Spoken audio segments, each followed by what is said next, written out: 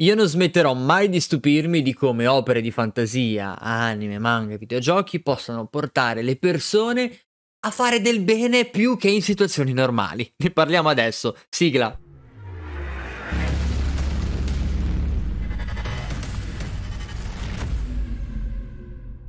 Ciao ragazzi, io sono Zergantis e benvenuti in questo nuovo video. Oggi voglio parlare di una roba che mi sta facendo veramente, non dico ricredere nel genere umano, perché effettivamente è il contrario, ma mi sta dando veramente tanta positività dal punto di vista, guarda come un'opera anime manga possa fare del bene alla società, dato un colpo al microfono dall'emozione, con un semplice poster.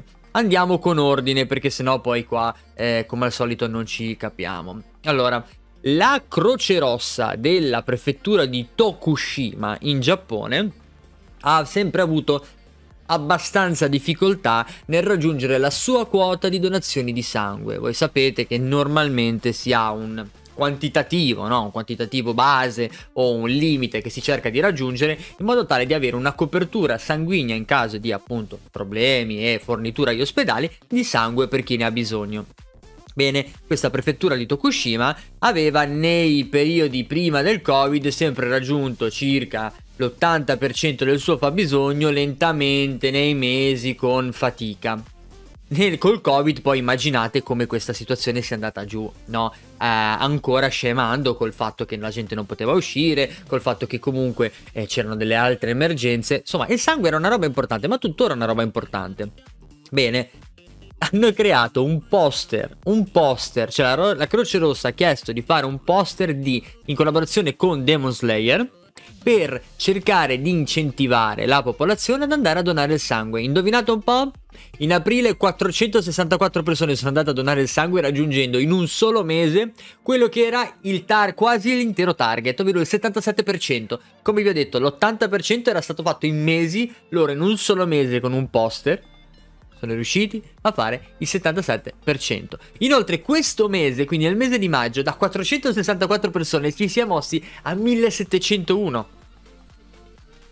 Ma vi rendete conto della potenzialità di un poster? Ora ve lo faccio vedere perché poi sembra che io dico cose che non... Questo è il poster in questione. Io vabbè sono totalmente fuori camera, ma questo è il poster in questione.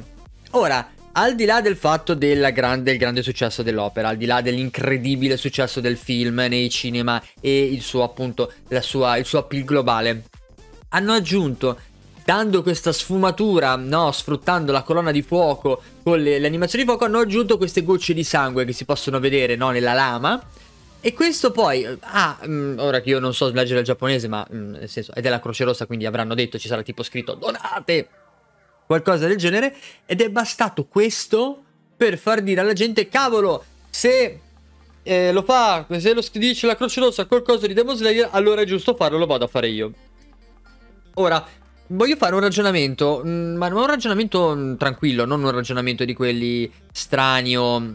Se ci fosse stato l'omino giapponese, ora parlo del Giappone ma potrebbe essere in qualunque parte del mondo, l'omino giapponese col suo elmetto, con la crocettina rossa, che fa l'inchino e chiede umilmente per favore dona, perché quello non funziona o comunque funziona meno e questo funziona di più? È soltanto marketing? È soltanto voler far parte nella nostra testa di un progetto che ci piace tanto, di un'opera che ci piace tanto, o è soltanto senso di affezione verso un determinato tipo di personaggio come la colonna di fuoco perché in quell'ambiente, in quell'anime, in quel manga, in quel film è andato in quel modo lì?